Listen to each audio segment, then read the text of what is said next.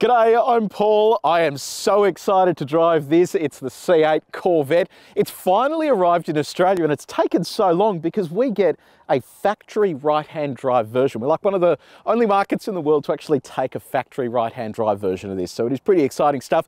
I've always been a big fan of Corvettes, but they've kind of always just been blunt instruments in terms of how they've delivered their performance. This, on the other hand, it aims to be a bit more European, a bit more smooth, but also still punchy and taking it to the Euros as well. So we'll assess all of that today. Now this here is the 3LT Coupe. This is priced from around that $160,000 mark. If that's too expensive, the entire range kicks off at around $145,000. We in Australia also get the Z51 or Z51 performance package as standard. This competes with things like the Porsche 911, the Audi R8, the Nissan GTR. There are a few competitors out there, but it is much cheaper than a lot of those. Today we're going to do a detailed review of this mid-engine beast. If you do want to skip ahead to other parts of the review, you can use the time codes on the screen, or if you're on YouTube, you can scroll down and use the chapters below. And if you haven't done so already, please subscribe to our YouTube channel so you can find out every single time we drive cars with big stripes.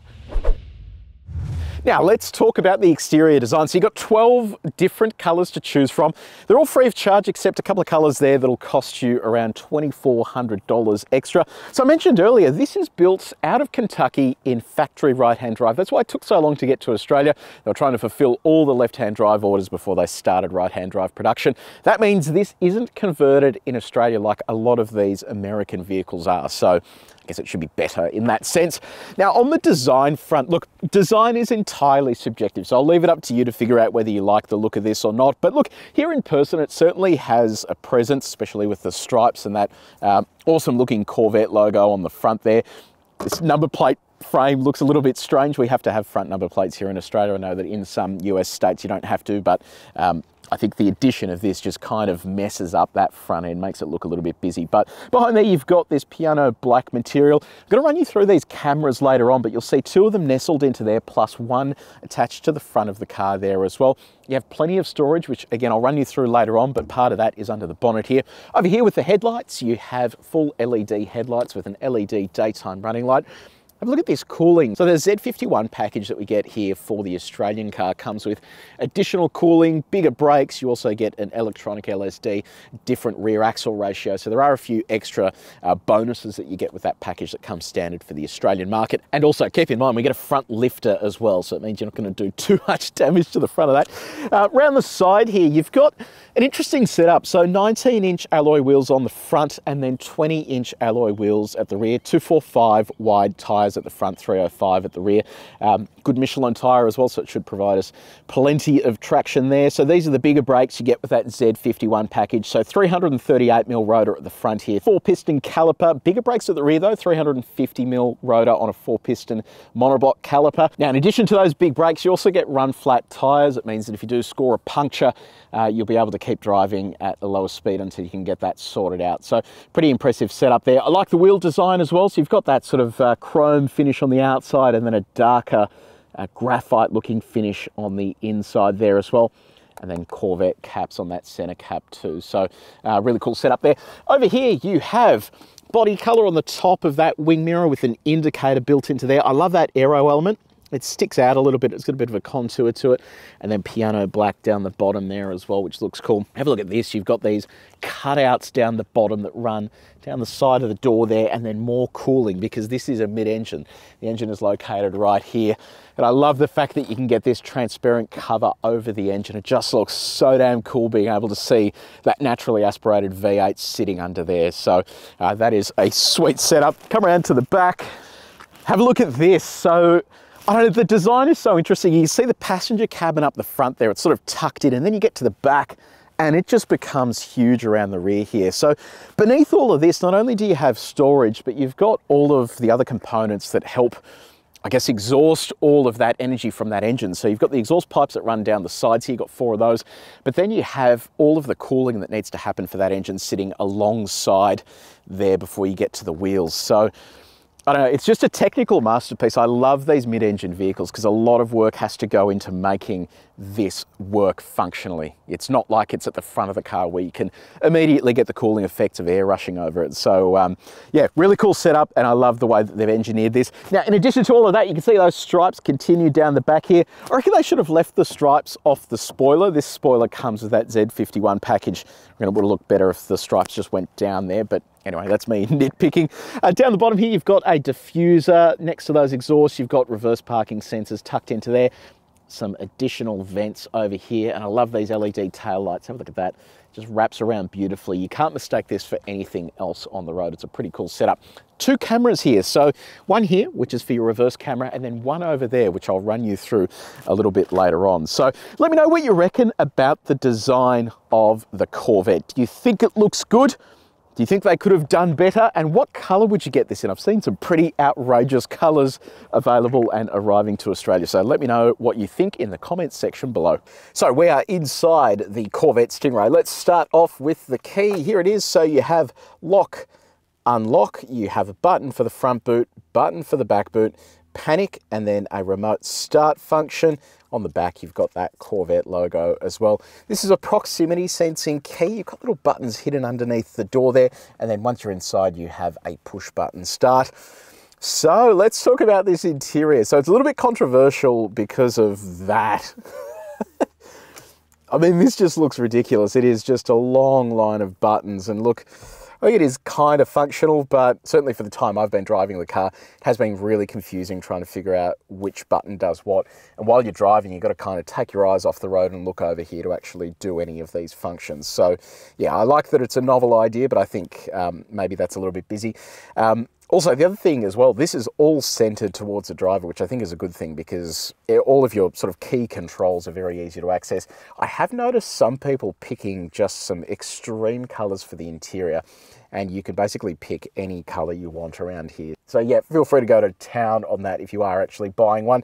What about your touch points and the materials here? So it's all pretty soft touch. You can see here that this is all this sort of red leather material, and this car's pretty old. It's actually done a lot of Ks, 16,000 Ks. So to me, it looks like it's holding up pretty well. You will notice here with the Alcantara on the wheel that is already starting to look a little bit glazed. This is unfortunately the side effect of Alcantara on these high touch points. It will get like that over time. But look, outside of that, I think the interior looks pretty cool and looks very different to anything else on the market at the moment. Now, what about your touch points? So that is pretty firm there, and kind of firm there as well. How firm is it? Well, we've got our gyrometer. We've tested the main surfaces in this cabin. If you want to see how this car compares to others that we've tested before, have a look at the link in the description. Build quality, I don't know.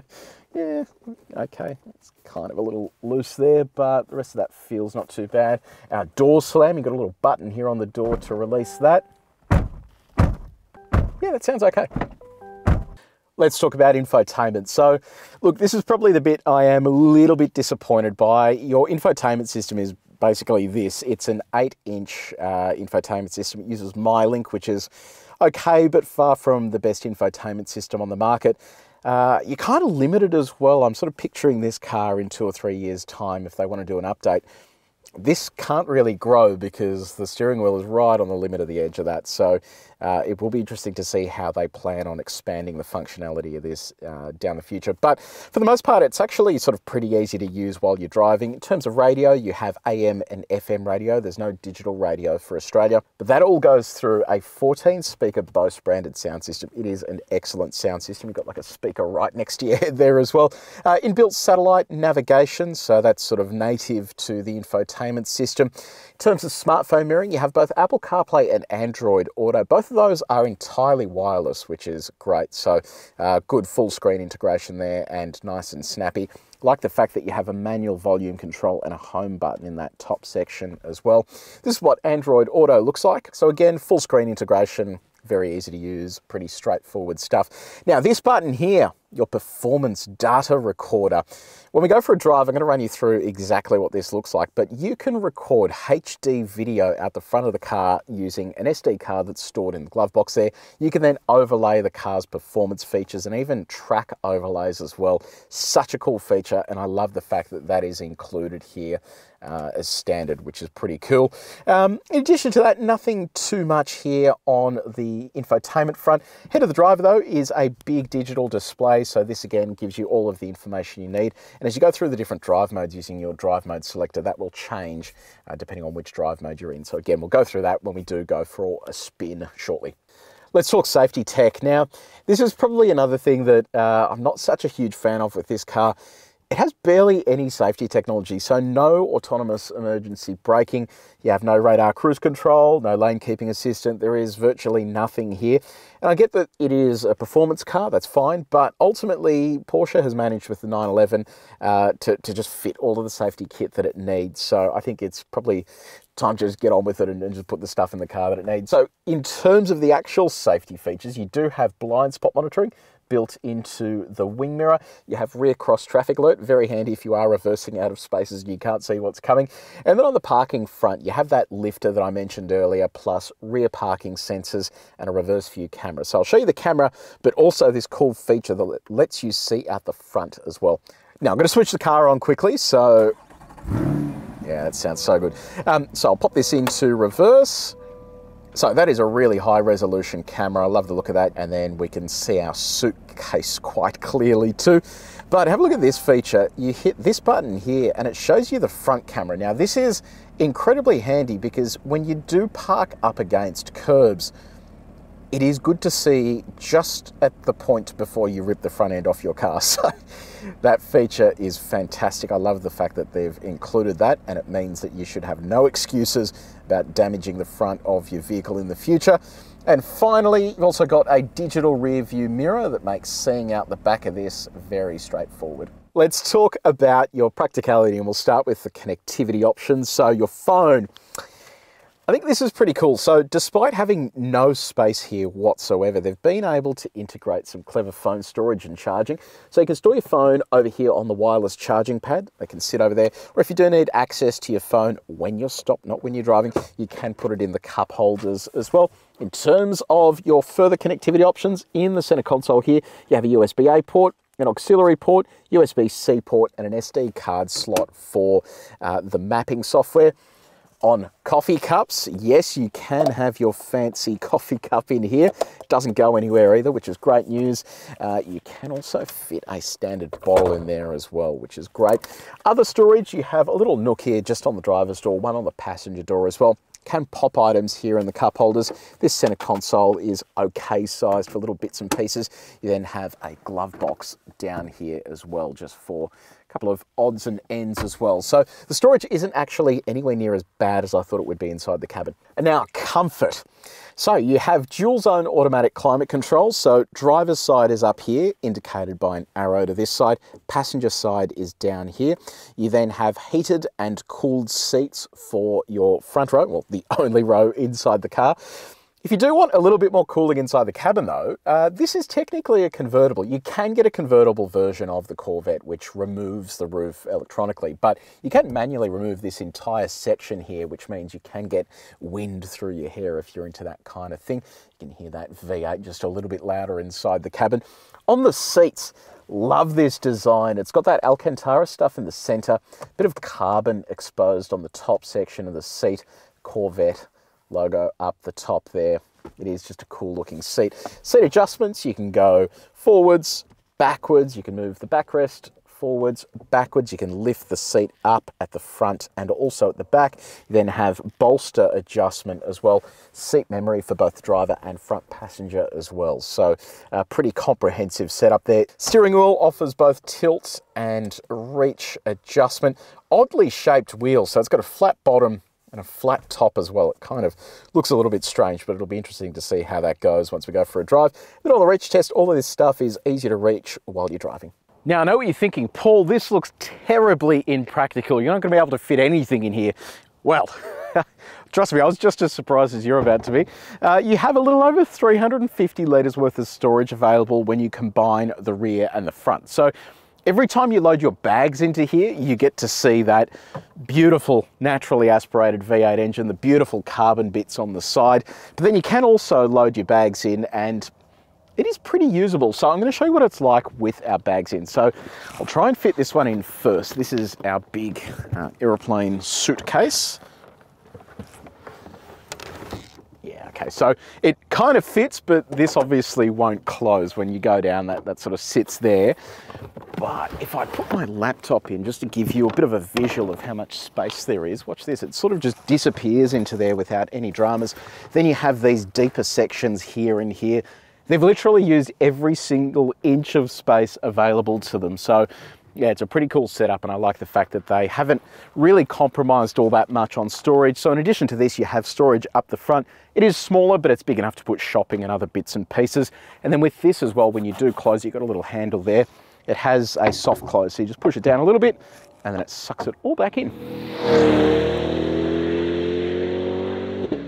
So we've just hit the road in the Corvette. Now, powering this it's pretty much the base model. There are faster, crazier versions of this coming. So under, or actually behind our heads over there's no real bonnet, is a 6.2 litre naturally aspirated V8. Makes 364 kilowatts of power and 630 Newton meters of torque.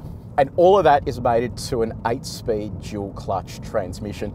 Now, the thing that makes this car so crazy is that it only weighs around 1,600 kilos, and that means that you're able to, it's a bit like a go-kart with a V8 engine. It is absolutely ridiculous what they've been able to do with it, and also the tech that they've been able to load into it. So I'll run you through all just the standard stuff first. When you're out for a drive, everything's actually really nice and civil in here. You don't really hear a whole lot of the engine. It makes a bit of a bark on startup, but outside of that, you don't really hear too much of it while you're driving, even though it is sort of sitting right there. In terms of gear response, currently you can see with cylinder on demand, we're in V4, which is 4-cylinder mode. That means that 4 of the 8 cylinders are currently deactivated to get us better fuel economy. So it's good to see that you can actually do that stuff if you do want to putter around town and you don't need the full noise of the engine. When you do want to give it a stab, because it's a dual clutch, it's ready to respond pretty much straight away, and this is one of the quickest dual clutches I've ever seen. It is lightning fast. It does come at the penalty of some low-speed driving, so it can be a little bit jerky if you're trying to, get in and out of an apartment building or something that has risers as you're driving around. So that is a little bit frustrating, but for the most part, the gearbox is actually quite impressive. Let's talk fuel economy. So the official figure is over 12 litres per 100 Ks, and look, I'm going to be honest with you guys, if you're buying this and wanting an economical city runabout, don't buy this. But to give you an idea of how realistic that figure is, I've been having a bit of fang around here this morning. I drove here on the highway as well. We're currently averaging 14.8 litres per 100 Ks. That to me is pretty impressive for what is effectively a mid-engine supercar. So I'm pretty happy with that figure. Obviously, if you start going even harder and harder, it's going to go up, but for the most part, I think that's pretty good.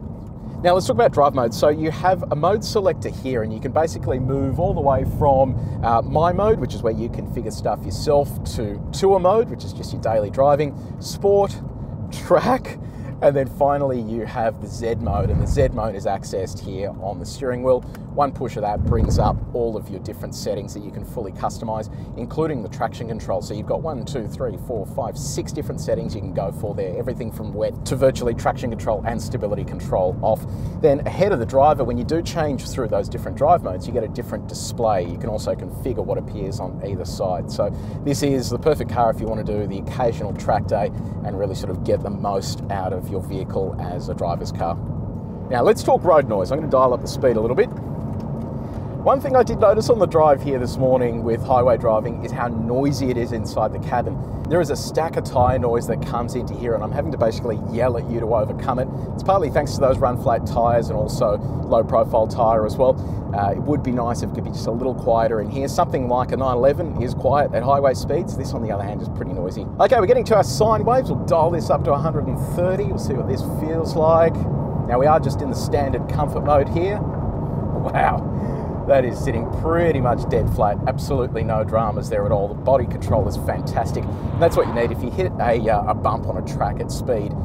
You really don't want to be thrown around like you're getting ejected out of a, fighter jet or something. Now, just before I pop this into sport mode, this has a really cool feature, which is a HD camera that can record your laps. So what I'm going to do is pop that on. I've got the overlay as well, so we can actually see our performance gauges while we're there. I'm going to put this into Z mode, which I've configured for all of my fun stuff, all the loud modes, and I'm going to go into manual as well. Give this a crack around our circuit here. Oh, that is such a glorious sound. Wow.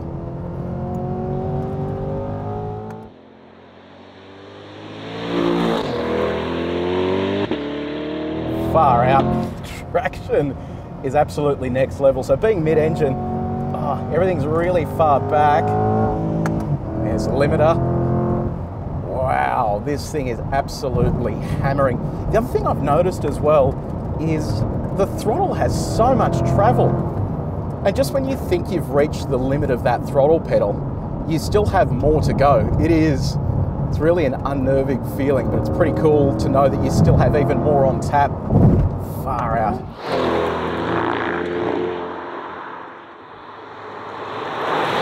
I was not expecting this from a naturally aspirated V8. All right, here's our back straight. We'll roll onto the throttle out of here. Wow, here it comes.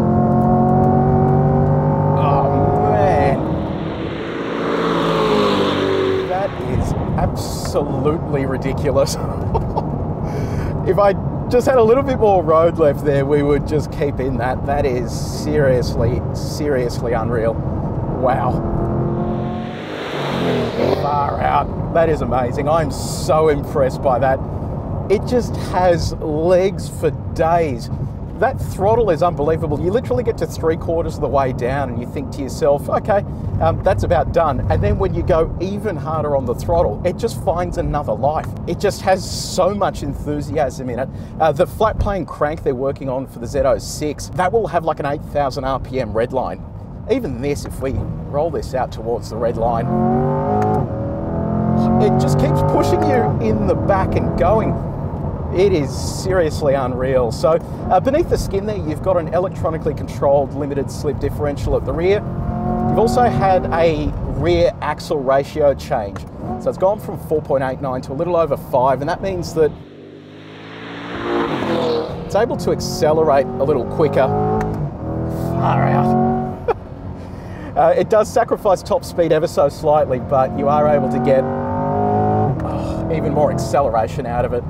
Man, this is so addictive. The other cool thing as well here in Z mode is that you can go through and just tailor all of your stability controls. So if you are a little more confident with the car and happy to handle a mid-engine sort of supercar like this, it means that you can start disabling some of that, but it still has your back. Or you can go fully off if you have balls big enough that you're unable to close your legs here. Now let's talk 0 to 100. I've been looking forward to giving this a shot. Now, Chevrolet claims a 0 to 60 mile an hour time of 2.9 seconds. Now, 60 mile an hour isn't quite 100 kilometers an hour, but it's close. But we'll see how we go here. So there's a performance timer down here. So that'll do our 0 to 100. We also have launch control. And the launch control will basically just take care of it all for us. To engage launch control, you put it into track mode. So, this is one of the ways to do it. There's a few different ways, but we'll pop it into track mode.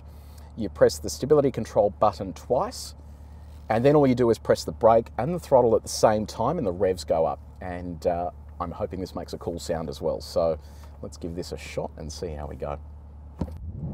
Oh, that sounds so good. Here we go. Oh man, that is... Far out. That is unreal.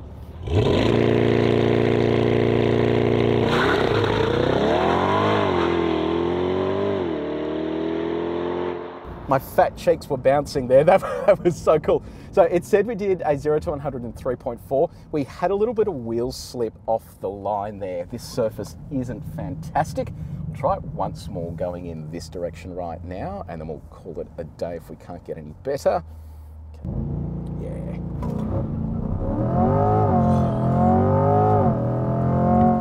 Yeah, it's still wheel slip there. So I think with warm tyres and a bit more dedication, you could probably get this closer to that 2.9 mark, but 3.4 is unreal for a rear-wheel drive car. One of the things that makes this engine so special is where they've been able to place it inside the car. Yes, it's mid-engine, but it sits really low. It has a low center of gravity, and that's partly thanks to a dry sump. Now, in a typical car, you have a sump at the bottom that collects oil. It then gets sucked back up and dropped into the top of the engine again. This, on the other hand, has a dry sump, which means it doesn't have a big reservoir of oil at the bottom of the engine. It means that you can sit the engine lower to the ground. The heavier parts can sit lower to the ground. And then it uses 3 scavenge pumps to basically get as much oil as it can once it's gone down from the top of the engine, and then it pumps it back up to the top. Now, there are lots of advantages to this. One is a weight saving, but then you also have performance benefits. You're not going to have any issues during hard cornering, for example, where you don't collect oil, and then as a result of that, you cause heat and friction inside the engine. So it is a really cool setup, and it just shows you the lengths they've gone to, even in the entry-level model, to make sure that you have enough lubrication within the engine, and also a better center of gravity. Now, I forgot to mention while we were going on our faster lap about the steering and the brake pedal feel. Look, the steering is okay, it's not amazing. I would have loved just a tiny bit more feel through the wheel. It feels very assisted. It is sort of in a comfort mode at the moment, but even when you dial it up, it just feels artificially heavy. Same story with the brakes. Look, the brakes are good. They sort of pull the car up really nicely. Brake pedal feel isn't great though, and it kind of feels, I don't know, the pedal is firm, but doesn't feel very bitey. Something like the Tiguan-R that we drove recently. I know I'm comparing a Tiguan-R to a mid-engine supercar, but the brake pedal feel in that was fantastic. So yeah, those two things I think they could probably do just a little bit more work on. And in addition to the brake pedal feel and the steering feel, I don't love the seating position. I just cannot get comfortable, and I don't know whether that's just me and my freakish body here, but yeah, I'm just struggling to get comfortable. And I'm finding here with the wheel, if I go for that sort of, it's kind of okay, but I keep bumping this section, so yeah, and I can't put the wheel up any higher. So yes, this is an issue just with my freakish body, no doubt. I think most other people will fit fine in here. Let's talk visibility while you're driving this as a daily. It's actually really easy to drive as a daily. You can see sort of pretty clearly down the front there. While it does widen at the rear, visibility is actually fantastic. It's easy to place on the road as well. Something like an Aventador is just so big on the road, and it's really hard to place it, especially when you're parking. This, on the other hand, with all the sensors and all the stuff that it's got, is just a piece of cake to drive as a daily driver. So I think they've done a really good job with that. Visibility out the back is good thanks to this digital mirror, so it really is hard to complain. This thing is absolutely unreal. I love driving this. And look, yes, it is expensive in Australia compared to the US, but ultimately, if you look at how much this costs compared to something like a 911, an R8, or even a GTR at the moment, it's actually really good value for money. It is so fast. It just does all the fun things you want a sports car to do. It sounds incredible. You know, the looks, some people love them, some people hate them, but you know, it has a presence. You absolutely can't deny that. So I cannot wait to drive the Z06, which will take this to another level. And then when they finally do like a balls out version with hybrids and all this other stuff, it is going to just be, I don't know, I can't even imagine what it'll be like. So in terms of the downsides though, yeah, look, I think some of that interior doesn't feel fantastic. The infotainment system looks like a bit of an afterthought, and that sort of long line of buttons doesn't look great either, but I think that that's all stuff that you could absolutely live with. And if you want a car that looks completely different to anything else on the road, this is going to be it. Unfortunately, they're all pretty much sold out for the moment. Now, let me know in the comments section below, what do you reckon about this? Do you think this has enough to take on all of those big brand names I mentioned earlier? And do you think that it actually looks good? Let me know down there. Now, if you did enjoy this video, I would love it if you could share it with your mates. Hit the like button while you're there. And if you haven't done so, subscribe to our channel as well. But until next time, happy motoring.